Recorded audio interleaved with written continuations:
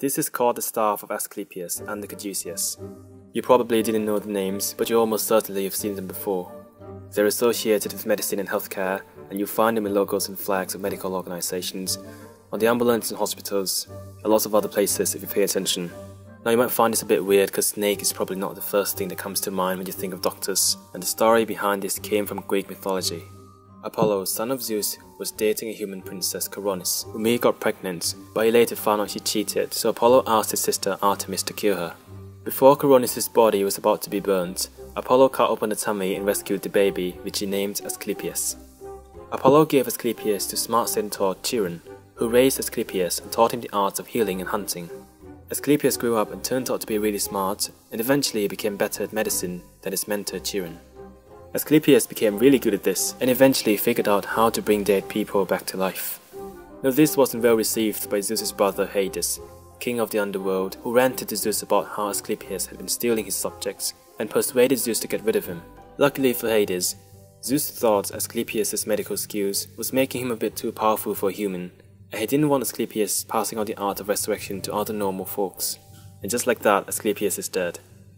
It's a bit of a tragic story, but in ancient Greek society, Asclepius later became known as the god of healing and medicine, and people started a cult based around him, and is often represented by a staff and a serpent. Some believe that the snake was meant to represent the dual nature of drugs, useful if you know what you're doing, but used without caution and you risk harmful side effects, death for example. The same way snake venom is bad for you, but it's also known to have some medicinal properties.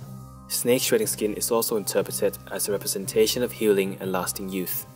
The staff by itself is a pretty popular item in Greek mythology in general, but it's also interpreted as a walking stick used by doctors who travel to different places to treat people in rural areas.